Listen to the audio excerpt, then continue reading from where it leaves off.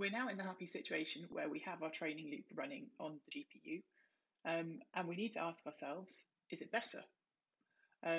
So at this point in the lesson, we're going to look at how we can compare performance between the GPU and the CPU. And there are two types of performance that we're going to think about. Firstly, we're going to ask, will the machine learning performance of my model improve when I use the GPU? I.e., will my performance metrics from the classification report improve? And secondly, will the computational performance of my model improve when I use the GPU? I.e., is it going to run faster? So the main objectives for this part of the lesson are to be able to calculate the runtime of a GPU-enabled training loop and to be able to compare that between the CPU and the GPU. But before we get to that part of the lesson, let's first look at the model performance, i.e. the machine learning metrics that we use to evaluate the performance of our algorithm when it's applied to the data.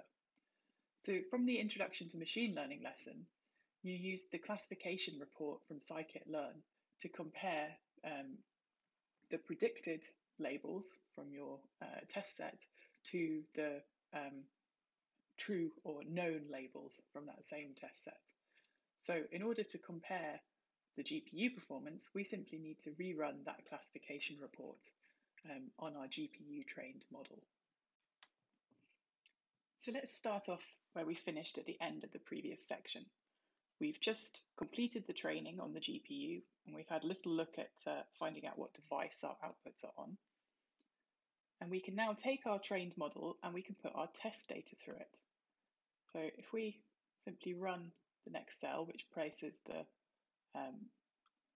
test data through the model, what we see is that we immediately get an error.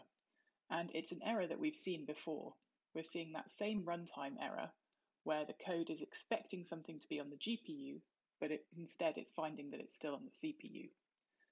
And if we go and look back at the code in the cell, we can find quite quickly that the problem is coming from this line, because the test data itself is still natively on the CPU, whereas our model is residing on the GPU. So we have a mismatch again, same error that we saw with our validation data. And we can easily fix that because we can just send our test data onto the GPU using that device variable that we set earlier, like that. And if we rerun the cell, everything is now fine. And let's have a look at the accuracy that we get back from that. And we can see that we're getting about 78% accuracy. Now, one of the things that you might notice is that the accuracy score function is not giving us the same error as we saw in the previous cell. And that's because our predictions have been brought back onto the CPU in this line using that shortcut syntax .cpu. And so both our test labels and our predictions are now on the CPU. And if we go further down, I'm going to skip the cells where we're looking at the random forest, and I'm going to go straight to the classification report from scikit-learn. And if we just run again our neural network predictions through that classification report, it all works nicely because, again, those neural network predictions have already been brought back onto the CPU for us to use the classification report from scikit-learn. Okay, so how does this compare to running the same training loop but on the CPU? Well, in order to do that comparison, all we have to do is turn off the use CUDA flag. So in order to do that, we need to find where we set it, and I'm just going to manually override the output from the torch function and instead say that use CUDA is false, so we should use the CPU, and then we simply, I'm going to skip the print statements, rerun all of the following cells.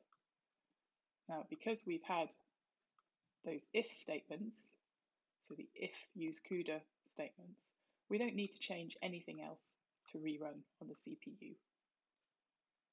And our training loop is now running, and we'll give that a couple of seconds. Our CPU training loop is almost complete. One more epoch to go.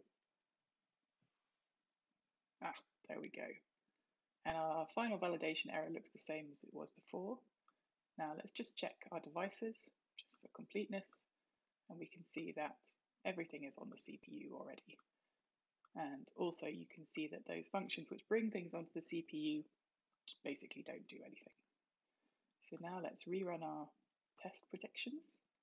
And before I rerun this next cell, take a good look at the accuracy we got from our GPU training. And let's see how it compares to the CPU training. And we can see that it's identical. So we've got an identical accuracy.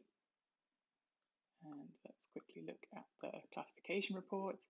This one's slightly more difficult to keep in your mind whilst we rerun it, but it comes out exactly the same. So what we can see is that it doesn't matter whether we train our machine learning model on the GPU or the CPU, we get the same machine learning performance, the same performance against a test data set. So the model we've trained is the same, regardless of the processor that we've trained it on. And that's exactly how things should be. Now, one thing that you might have noticed whilst you were rerunning the training loop on the CPU was that it seemed to run quite a lot faster on the CPU than the GPU. And that's perhaps not what we were expecting. So let's just double check that by running a proper timing test. Now, the way I'm going to do this is I'm going to use the time library, the Python time library, and I'm going to use the time.time function from that Python library. Now, this is a little function that basically returns the time in seconds since January 1st, 1970. And on its own, it's really not that useful unless you're very, very interested in how long things have been since 1970. But what it is good for is taking differences between time points. So what I'm going to do is in the notebook, I'm going to add a cell here just to import the library, just like that. I'll just run that straight away. And then I'm going to wrap my training loop in 2 time points. A start time point, so start equals time.time, and an end time point.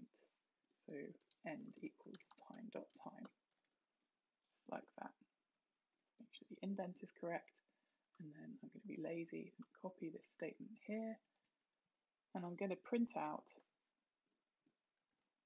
the difference between those two, which will tell me how long my training loop took to run. So let's kick that off and just let it go for a little while.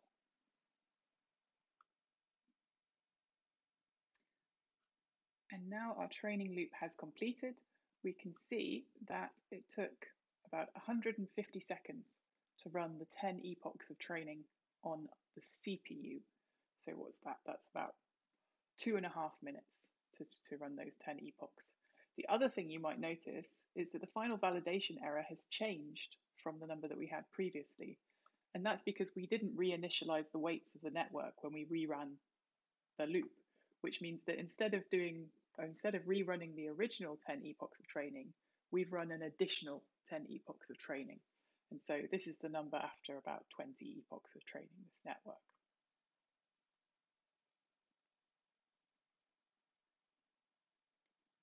So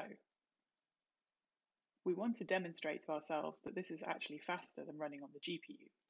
So we need to repeat our timing test running on the GPU. Now, the first thing we do is, of course, to change that use CUDA flag back so that we can make use of the GPU. But we're also going to change a couple of other things. So let me just run these cells, skip the print statements. We specify our device variable, we specify our epochs, our data loaders, net, reinitialize our network. Okay, we're still going to use the time library, and we're still going to use the same start point in our loop. But for a GPU timing test, we have to add in one more thing. And that thing is an instruction telling the GPU that it needs to synchronize its processes before we calculate the endpoint in our timing test. Now, the reason we do this is because processes on a GPU run asynchronously. And what that means is that when we send a command to the GPU, it doesn't necessarily run immediately, but instead it joins a queue and waits to run. So by calling this synchronize command, what we're doing is we're instructing the GPU to basically complete all of the waiting calculations before we move on to this next line. So we're ensuring that all of the calculations on the GPU have finished before we specify our end time. So let's take this line and add it into our notebook. We want it to be just before that endpoint. And now that's in place, we can rerun our training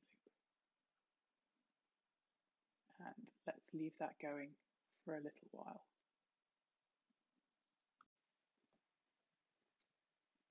So now our training is complete on the GPU, and we can take a look at the runtime that we've calculated, and we can see immediately that it's significantly longer than the 150 seconds that the training took on the CPU. Instead, we're up at 450 seconds. So, it's a big difference. And it's perhaps an unexpected one, because we expect things to run faster on the GPU. I mean, that's primarily why we buy them, right? So the question is, why is it running more slowly on the GPU than it is on the CPU? And the answer is because we're not giving the GPU enough to do. The neural network that we've been using in our example only has 5 neurons per layer. It's really, really small. And so the matrix multiplications that we're doing to train the weights are just as efficient on the CPU as on the GPU, plus we don't have to move the data around. So the thing we need to take away from this is that the GPU is not always faster. In fact, we would need to increase the number of neurons in our layers to have 1,000 neurons a layer before the calculations became big enough for the GPU to actually be better than the CPU. So for very small neural networks, or neural networks that only use very small data sets, the CPU is basically better. And the reason for that is because of the number of learnable weights in the neural network. So we can increase the number of learnable weights either by increasing the number of neurons or by increasing the number of input data that go into the first layer of the neural network. And what you can see from this figure here, which is showing the difference in runtime between a CPU in blue and the GPU in green, is that when we get to about 1,000 neurons per layer, our CPU runtime shoots up, whereas our GPU runtime basically stays the same. So our GPU doesn't care if our neural network has 5 neurons or 2,000 neurons per layer. It'll take about the same amount of time to run. So for bigger neural networks or bigger data sets, that's when the GPU is really useful. Otherwise, it's just not always necessary. Now, the number of neurons you need in your neural network is an application-specific question. So that's something that only you can tell based on the particular problem that you're looking at.